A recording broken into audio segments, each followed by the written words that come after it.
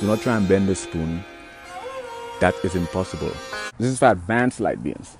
Light beings are biologically predisposed to every facet of the extrasensory perception spectrum.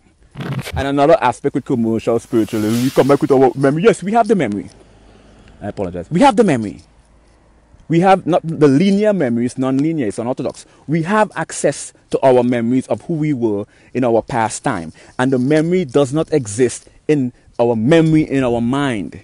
The memory exists in the fabric of our existence. We discover the memory in our inclinations.